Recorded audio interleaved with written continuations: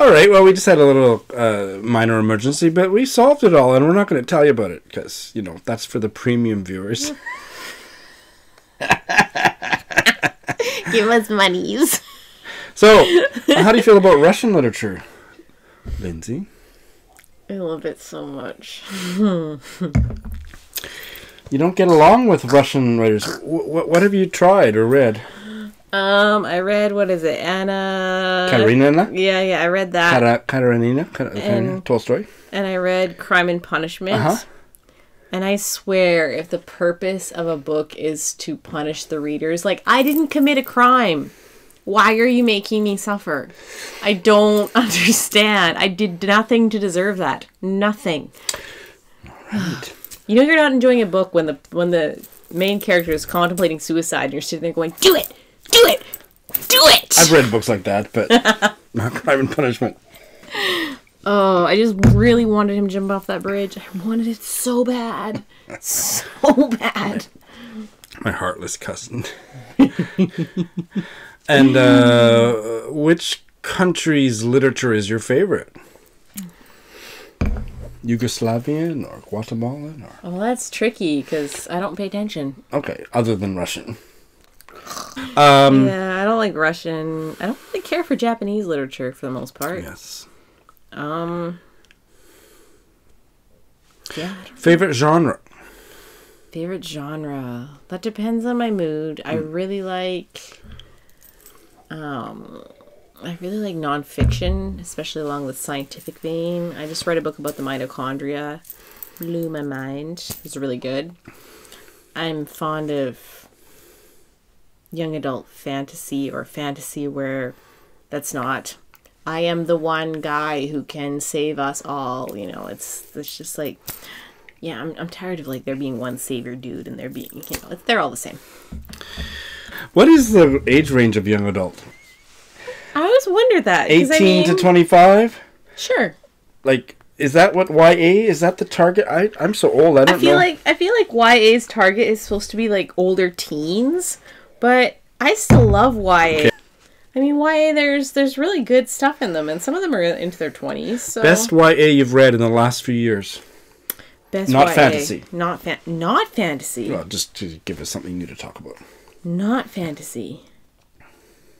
I don't know. My best YA is Altamora Pierce, I think. Okay. Genre that nobody could pay you to read. No one could pay me to read. Probably... I'm not good with aliens, for the most part. Waking Gods was an exception. Ah, yeah. I really did enjoy that. Sylvain Neuvel. Yes. Did you read the second one? I read the second one. Is the third one out?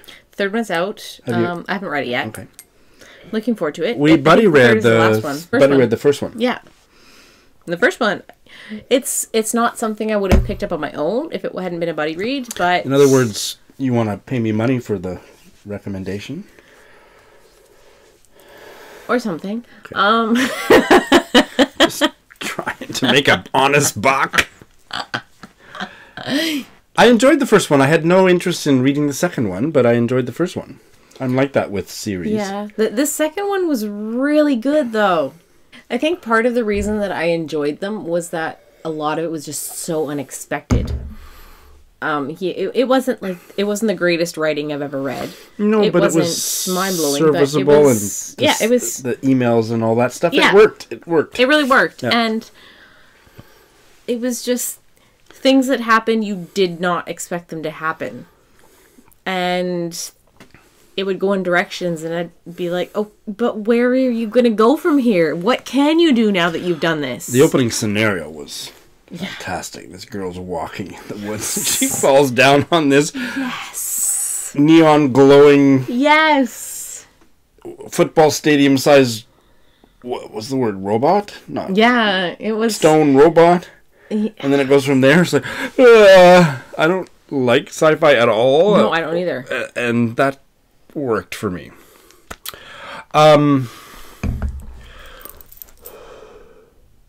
A book you think I should read? A book I think you should read. That's tricky because we differ quite a bit. As long as it's fiction, and as long as it's literary fiction, that's limiting, very limiting. But I vow to you that I will try it in 2019. I started reading The Emperor's Edge to you. I don't think you really got that much into it. Oh, that was the... It was like a steampunk That kind of steampunk? fantasy, yeah. I really like that series. But another one, alternatively, I really liked Outlander. It's now a TV series. Gabaldon? Oh, okay. I've heard so many mixed things, but a lot of the things I heard were really good. It's very literary. Beast of a novel. People either love it or hate it. Mm-hmm. And I've read the first one. The first one, like, they're all around 900,000 pages. Okay. The first one I've read 4 times, though. So that'll tell you how much I really like it. And, okay, that's fantastic. A book that I think you should read. A book that I think you think I should read. Let's see. That's a good question. That's a crazy question, but do your best. What has Shawn ranted about lately? Let's see. Probably the book that I just returned to him that I had borrowed and not gotten around to reading. Oh, okay, well, why don't we talk about... Oh, I'm a bad person. We're on another roll here. Be a two-parter video, hey? Oh my gosh. Let's check Shawn's Goodreads while he's gone. So, Shawn is not here at the moment, and I'm going to bring up his Goodreads so that I can take a good look at what... Your phone back, hey? Now that I have my phone back and my life is okay again. I don't need it that badly, except I don't own a clock, so I can't wake up for work if I don't have my phone, and that's a problem. What is time, really? Time is a construct, and we are all slaves to it. Were you hoping for something more... Is that what you're looking for? Sure. Okay. I forgot. Shawn's take on the 5-star system is very different from mine. That's true. Shawn, do you want to talk about our different takes on the 5-star system? I'm sure you've spoken of it before. Please go ahead. Give me your take on our take on the... Shawn is much more willing to give 5 stars than I am. Mm-hmm. Shawn, if there's... It's why I got laid a lot more in the last decade than she did. I'll edit that out, but that was a good one. Open house. No.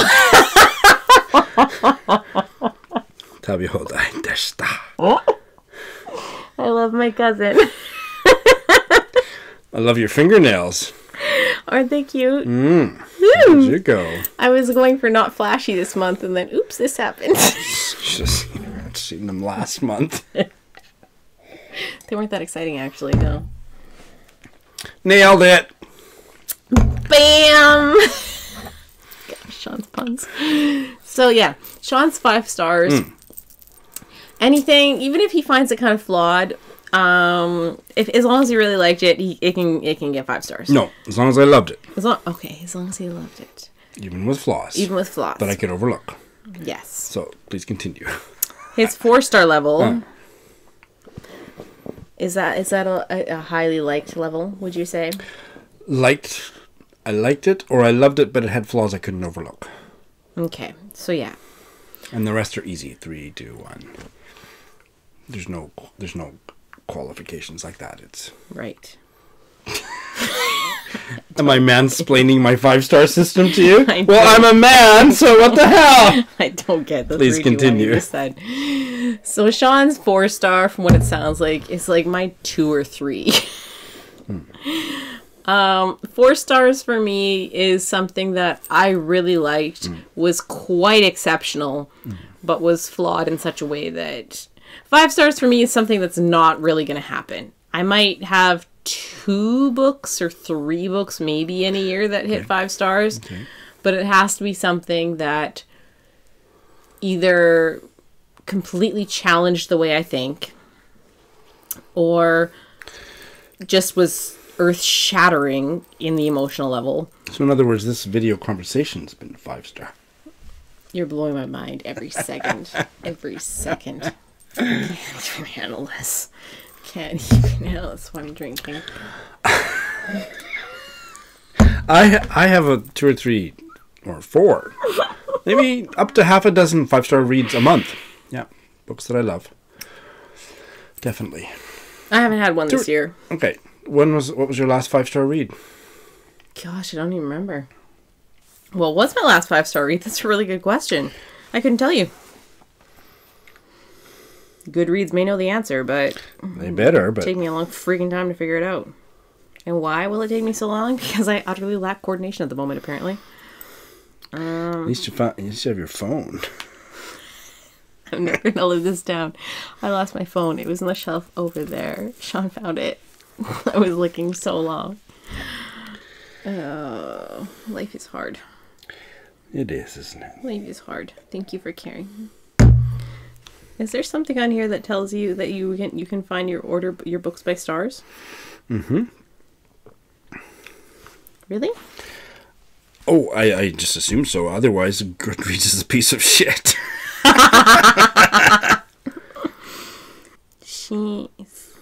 Yes. この順番違うわ。評価の平均。評価する。 She's speaking Japanese just to highlight how terrible my Japanese is. Lindsey is completely fluent in Japanese. What's the Japanese test called? JLPT? JLPT, yeah. You've got like level blah blah blah. Yeah, I have the top level. Top level. Just saying.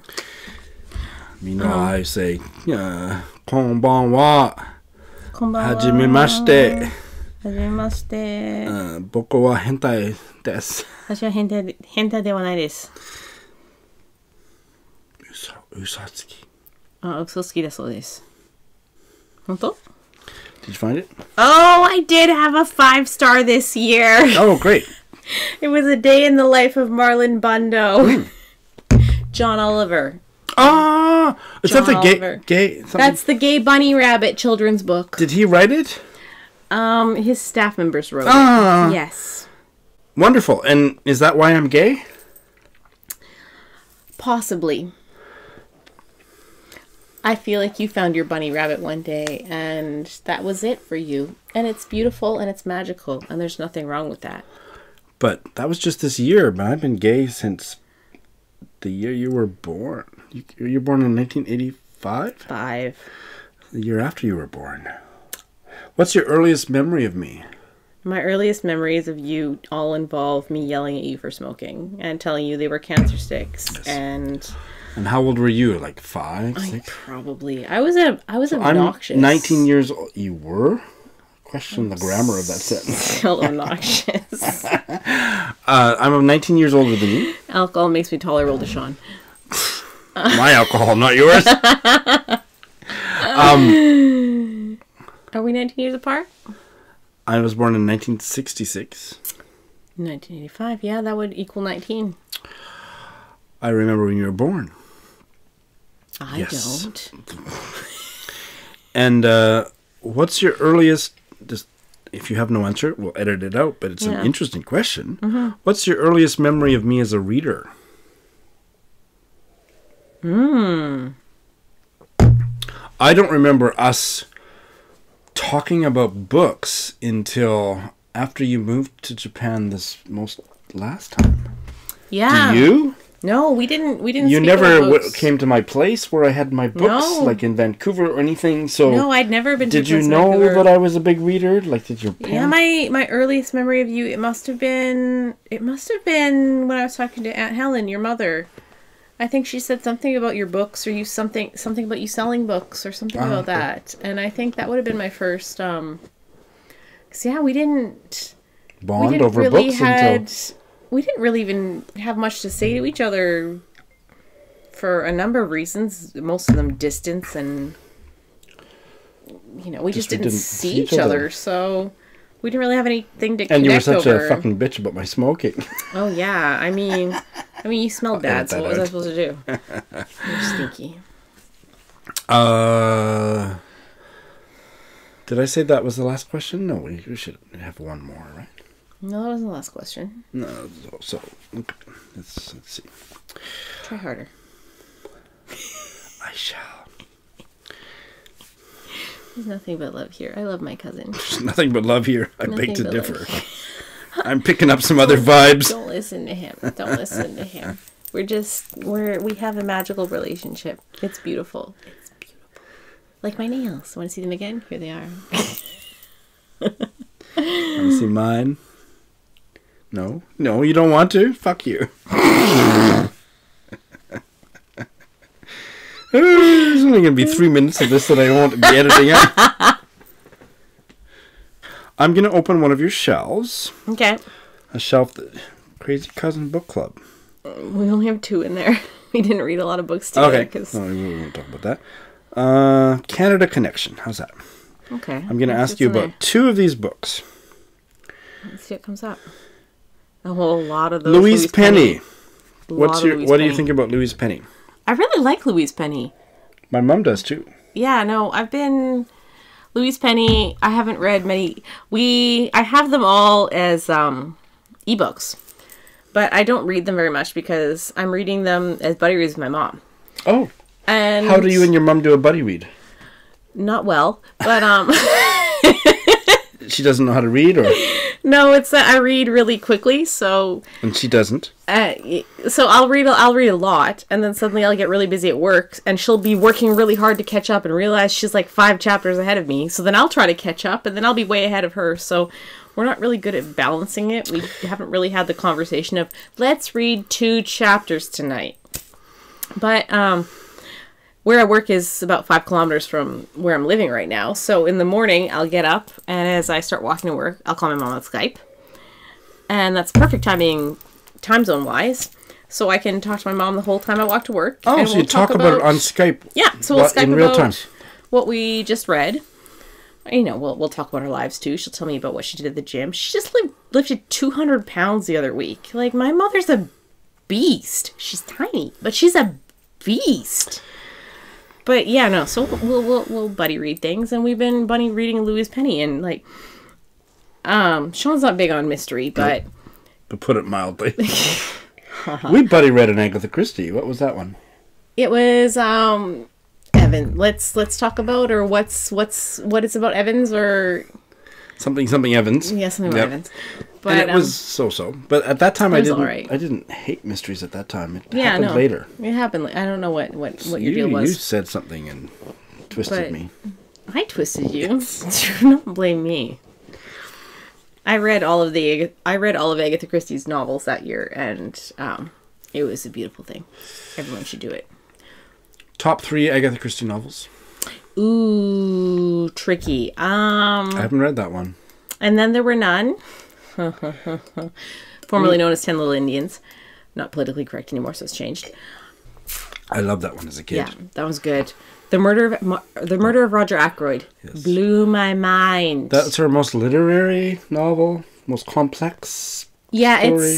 It was when it came out, mysteries were supposed to follow a certain formula, and she did not do that. Broke the mold.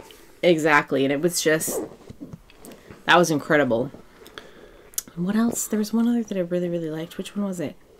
Orient Express. Well, Orient Express was good. Orient Express is probably... Yeah, I didn't see that coming. Orient Express was good. She was just really creative. Agatha Christie was good. And the thing about reading all of Agatha Christie's mystery novels in order that was also neat and I didn't see coming was that you could see how British society changed over the decades. How many decades did she, over 50 years? Gosh, yeah, something like that. So at the beginning, it was very much, this is the high class, we have our servants, it was still very much in that vein, but as it went along, that's kind of dying off, and nobody's keeping servants anymore, and it was really changing. So it was really interesting to watch the evolution of British society through these mystery novels as they went on. It was really fascinating. Last question. What is, it's a 2-parter, so you can do A or B. Favorite female writer or favorite book by a female writer that we haven't talked about tonight? I got her. I stumped her. We haven't talked about, probably it would I think I'll go, because it has to be something I haven't really talked about. I'll go with the Emperor's Edge series. We talked about the first book. Okay. That's by who?